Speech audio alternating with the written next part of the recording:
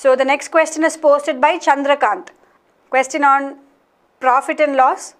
If the goods be purchased for rupees 450 and 1/3 be sold at a loss of 10%, at what gain percentage should the remainder be sold so as to gain 20% in the whole transaction? How will you solve this? Goods are purchased for 450, so the total cost is 450, and out of this 1/3 is sold at loss of 10%. So 1/3 of 450 is what? 150. So goods which are costing, actual cost price of the good is 150 and they are sold at a loss of 10%. Correct? So loss of 10% means what is the selling price here? It is sold at 90% of this cost, right? What is 10% of 150? 15.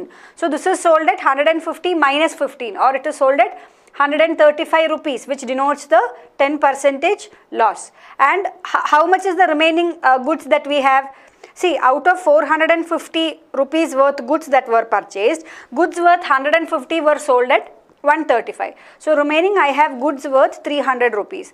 Now what should be the selling price of this goods? That's what I have to find out. But net what should be happening?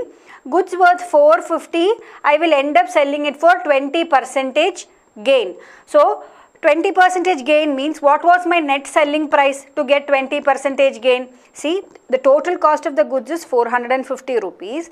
I have to sell this goods in such a whatever way that finally I should gain 20% on the whole transaction. So how much should I be selling it for? Goods worth 450 rupees should finally be sold for 450 plus 90. 10% of 450 is 45. 20% of 450 is 45 plus 45 or 90, correct? So 450 plus 90, or I should sell these goods totally for 540 rupees, correct? So the first 1/3 of the goods was sold at 135, totally all the goods put together was sold for 540. So what was the selling price of this goods, 2/3 of this good? It is nothing but 540 minus 135, correct? 540 minus 135, which is nothing but 405. So this is the selling price of the goods. See, 1/3 of the articles were sold for 135, the remaining 2/3 were sold for 405. Then only the net profit is 20%. Now what is the question? At what gain percentage should this be sold? So what is the gain percentage here? Cost price is 300, selling price is 405. So the profit is nothing but 105. So 105 divided by 300 into 100. This is the percentage that we are looking for. Or what is this percentage? It is nothing but 35%. So the remaining goods have to be sold at 35% profit. So 1/3 of the goods is sold at 10% loss, okay?